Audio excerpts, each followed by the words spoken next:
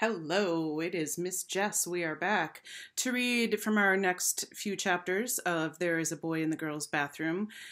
Recently, we learned that Bradley was going to go home and prepare a list for topics that he and Miss Carla would discuss together. It wasn't homework, he wanted to be sure. So let's pick up at chapter 22, where we left off. All week, Bradley worked on his list of topics to discuss with Carla. It's not homework, he kept telling himself. In fact, it's the opposite of homework, because if I think of some good topics, then we won't have to talk about homework. He didn't scribble during class. He listened closely to what Mrs. Ebel and the other kids said in order to get ideas for his list. He took it with him wherever he went. At recess, he kept his eyes and ears open, constantly on the lookout for a new topic. The other kids were meaner to him than they'd ever been before. They were no longer afraid of him. They called him names, and when he didn't do anything about it, they called him more names. A fourth-grade boy who wanted to show off to his friends ran up to him and said, "You're not even human. You're a monster. You're a monster from outer space." The boy ran away, but Bradley did not chase him.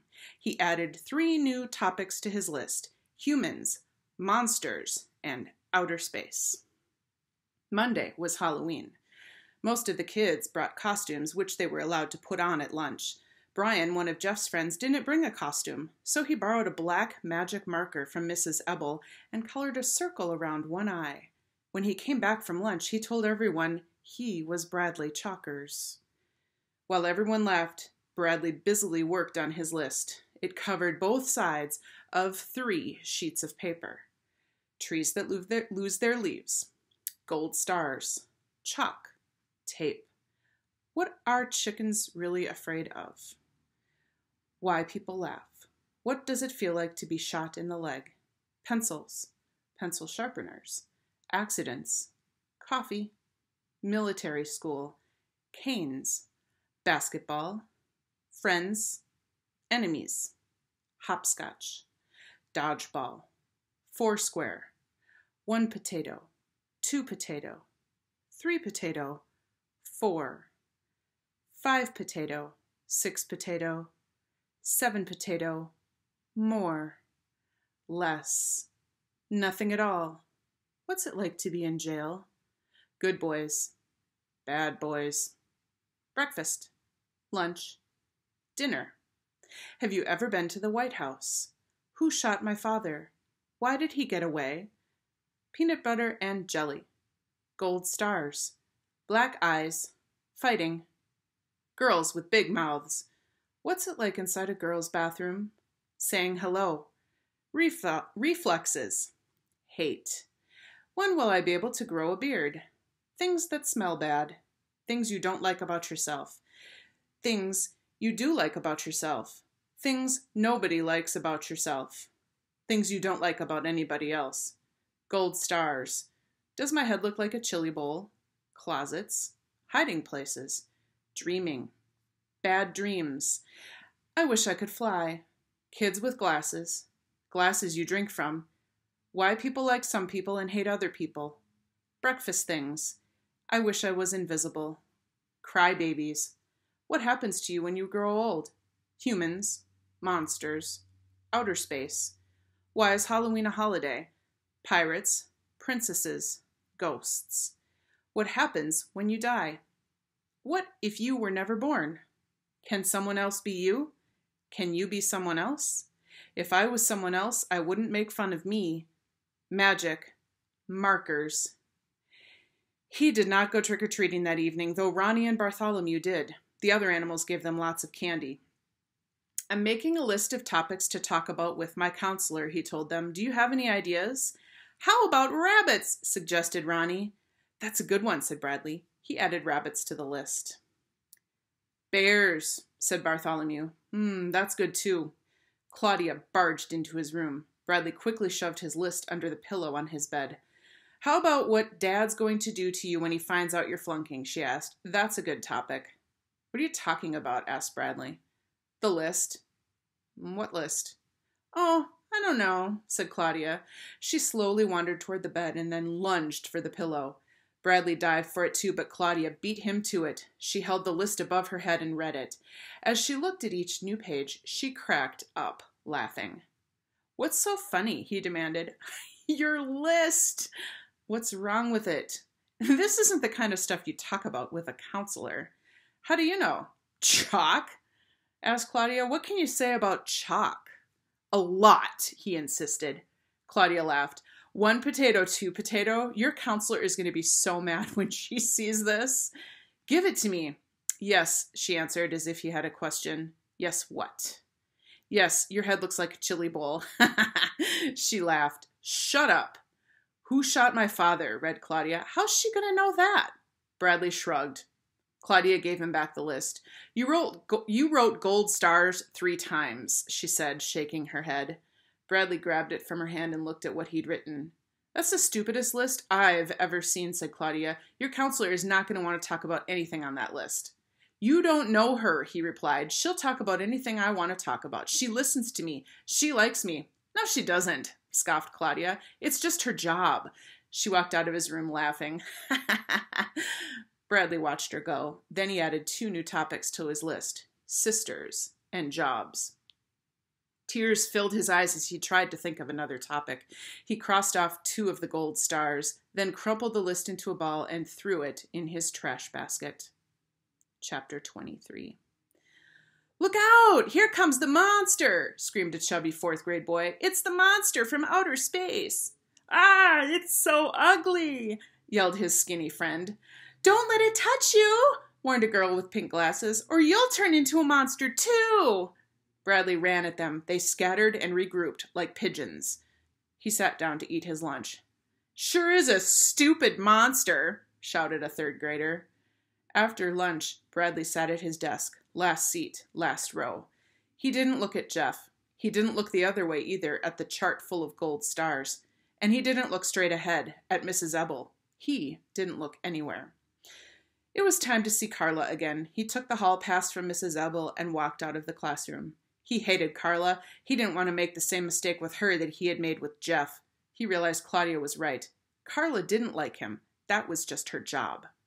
She was waiting for him outside her door. "Hello, Bradley," she said as she held out her hand. "It's a pleasure to see you today. I appreciate you coming to see me." He walked past her and sat down at the round table. She sat across from him. She was wearing a long-sleeved white shirt with 2 triangles on it, one red and one blue. "Did you make a list of topics to discuss?" she asked. "No, you're the teacher." "So?" "So you're the one who has to say what we talk about, not me. That's your job." "Well, let me think," said Carla. "Are you sure you can't think of anything?" He shook his head.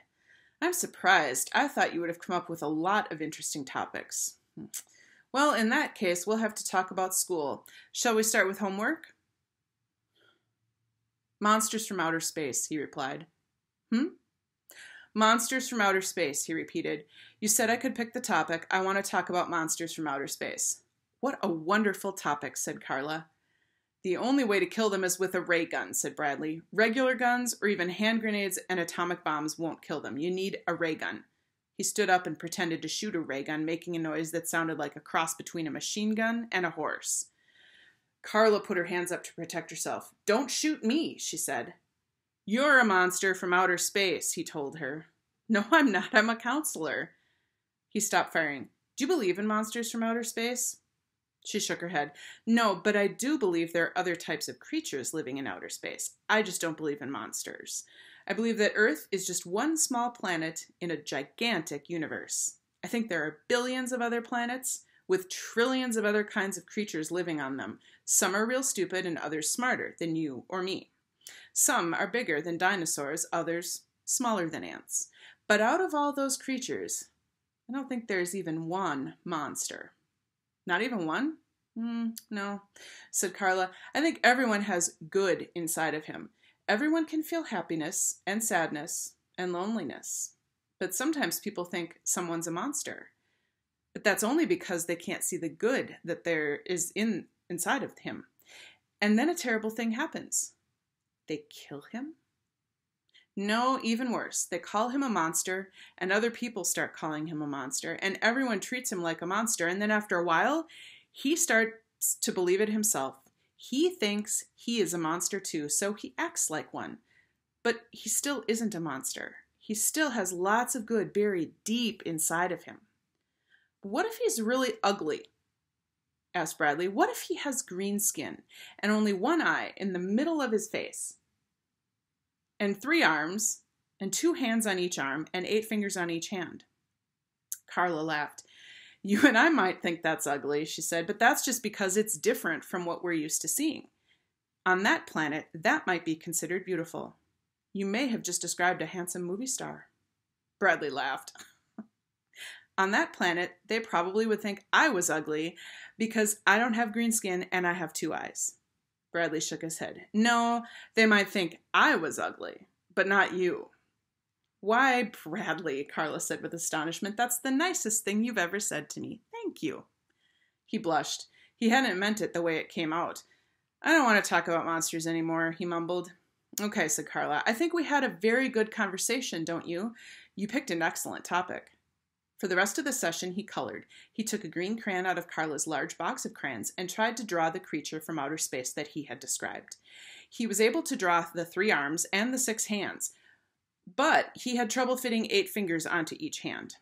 He looked up. Carla? Yes, Bradley.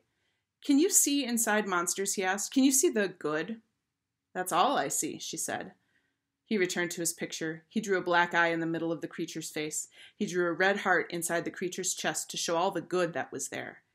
Well, how does a monster stop being a monster, he asked. I mean, if everyone sees only a monster and they keep treating him like a monster, how does he stop believing and being a monster? It isn't easy, Carla said. I think first he has to realize for himself that he isn't a monster. That, I think, is the first step. Until he knows he isn't a monster, how is anybody else supposed to know? Bradley finished coloring and showed his picture to Carla. He's a movie star on his planet, he said. Everyone loves him. He's very handsome, said Carla. You want it? Asked Bradley. I mean, I don't want it anyway, so you can have it. I would love it, said Carla. Thank you. In fact, I'm going to hang it on the wall right now. Bradley watched her tack it up. He almost told her she wasn't allowed to put holes in the wall, but he changed his mind. It was time for him to go back to class. I'm looking forward to seeing you next week, said Carla. I hope you have another wonderful topic for us to discuss. He started to go, then stopped and turned around. Yes, she said. He put his hands on his hips, and he stared at her. Did you forget something? He stood and waited. Her eyes suddenly lit up. She held out her hand and said, I enjoyed your visit very much. Thank you for sharing so much with me. He stretched his mouth into a half smile, half frown, and then he hurried out of her office. And that is where we will end for this reading. We will start next time with our next chapter. Thanks for listening.